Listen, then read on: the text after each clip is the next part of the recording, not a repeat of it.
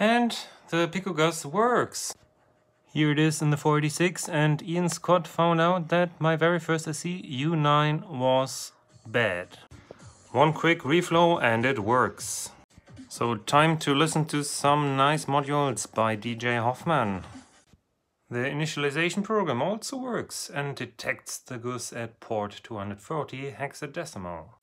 Even reflashing the firmware with the DOS utility works. Now we can switch to different sound cards on the fly. Here we are in adlib mode, and now we are in Tandy mode for these sweet square waves. And also time for some second reality. It works, guys and gals. We have the working Gravis ultrasound. So have fun, and I will also enjoy this beautiful little board.